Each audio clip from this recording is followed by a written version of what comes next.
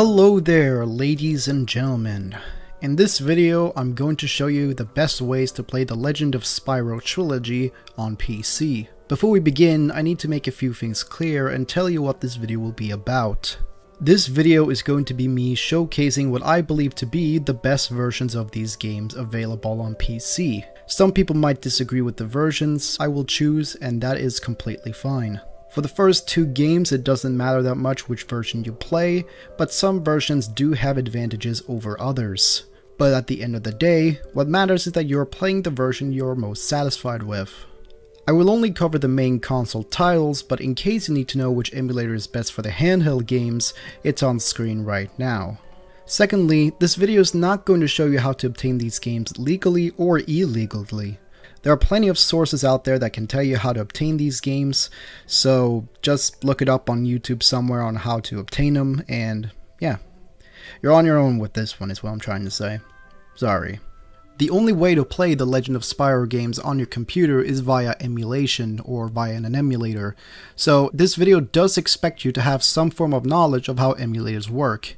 In case you don't, I will link guides to each emulator I will talk about in this video, which is the Dolphin emulator, the PCSX2 emulator, the RPCS3 emulator, and the Xenia Canary emulator. It's very important that it's the Xenia Canary version and not the original version. It's very important, trust me.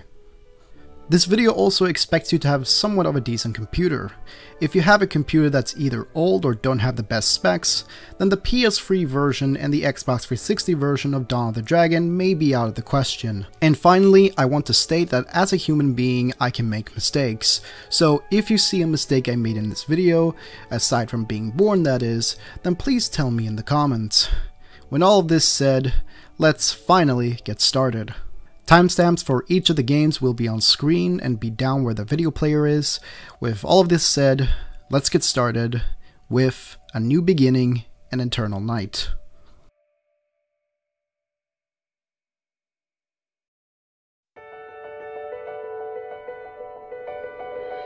The best version of A New Beginning that is out there is, in my opinion, the GameCube version. The GameCube version on its emulator Dolphin will allow you to play the game at 60 FPS. The PS2 version actually allows you to play the game at 120 FPS, though it's not perfect and I'm not at all good with PCSX2 the way I am with Dolphin, so for this video I'm using Dolphin. A New Beginning is actually one of the few GameCube games out there to already have a widescreen mode within the game without having to use additional codes. Speaking of codes, the way we're going to achieve 60 FPS is via a Gecko Code. If you don't know what a Gecko Code is, they are basically codes that you can enable to change certain small aspects of GameCube games. Think of them as another form of cheat codes like Action Replay. In the description of this video, you will see a section called Gecko Codes with one code for A New Beginning and Eternal Night. These are codes that will make the games play at 60 FPS. Here's how to activate them. Copy each respective code for each respective game. Once you are in Dolphin, right-click on A New Beginning or Eternal Night and click on Properties. Go over to the Gecko Codes tab and click on Add New Code. Paste the code where it's supposed to be and give it a name so you know it's the right code. And there we go. You might see a message beforehand about disabling cheats, so if you have not enabled cheats, then it's recommended to do so. And after that, everything is set up with A New Beginning. There's only one glitch that happens due to the 60 FPS code, where one cutscene will be kinda fucked up, but except for that, it's pretty good. It doesn't really crash or anything from what I've seen, and it seems pretty decent. Though for Eternal Night, we have one final step we need to do. We have to set up our controls, which is more complicated than setting up, for example, A New Beginning's controls, since that just requires the GameCube controller. You can play Eternal Night using your real Wii mode with nunchuck and motion controls, or you can set up the controller you usually use like an Xbox One controller, for example. If you are using a normal controller, go over to the Controllers tab, go down to the Wii section, and set Player 1 to Emulated Wiimote. Obviously, if you have a real Wiimote, then set it as a real Wiimote, but this tutorial is going to assume that you're using a normal controller. Otherwise, there will be a guide on how to connect your Wiimote in the description as well. Click on Configure. Look to the right where it says Extension. Change it from None to Wii Classic Controller. Now go over to the Extension tab and input the controls that fits your controller. This is usually the layout I recommend for the most popular controllers out there. Make sure to also calibrate the left and right stick just in case. With that done, go back over to the General and Options tab and set a button you haven't used yet to the A button on the Wiimote. This is just in case the game demands input from the Wiimote and not the classic controller. When all the buttons are set, go over to the box in the top right and type in a name for the profile. Click Save and then click Load just in case and it should work. If you have multiple Wii games with other control styles, then I recommend setting a hotkey that changes the profile that you're using.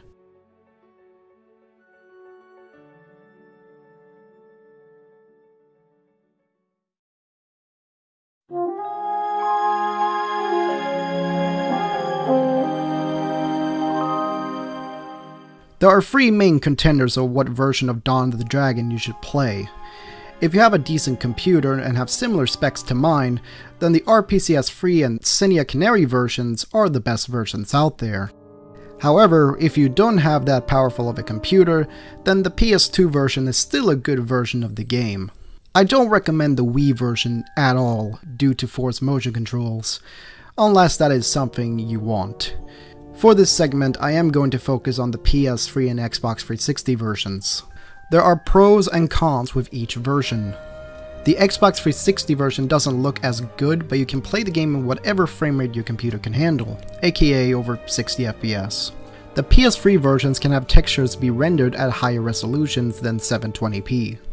This version of the game also has optional dogshit motion controls if you want to play around with them for some reason. And it can technically play the game at over 60 FPS, but the emulator crashes for me for some reason.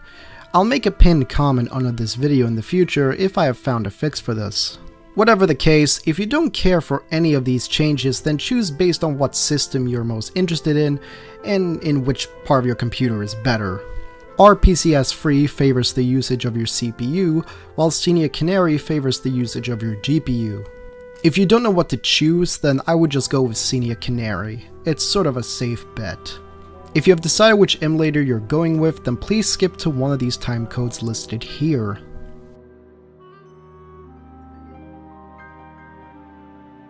The best settings for the Xenia Canary version is in your config file.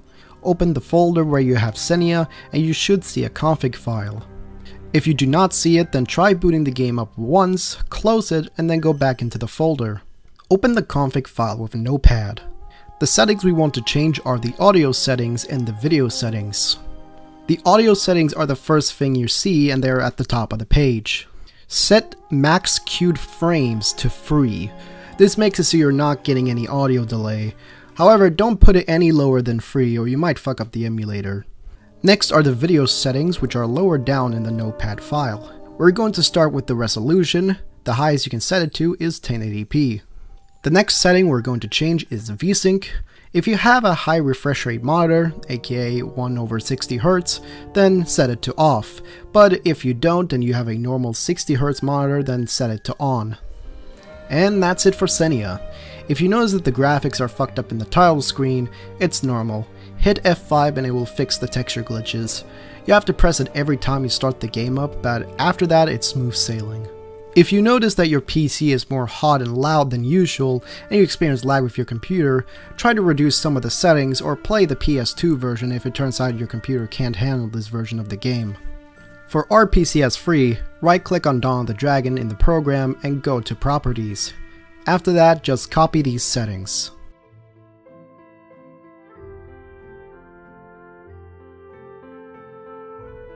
If the game doesn't load, then perhaps changing the video driver will fix the trick.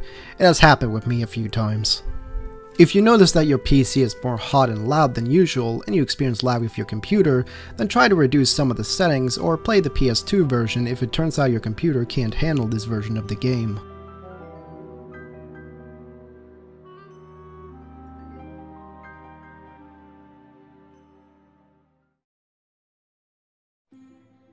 And with that, the video is finally done.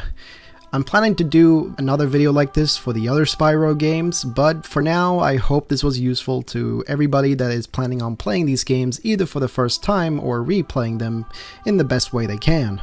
Thank you for watching this video, I hope you found it helpful, and I will see you all next time. See you guys then.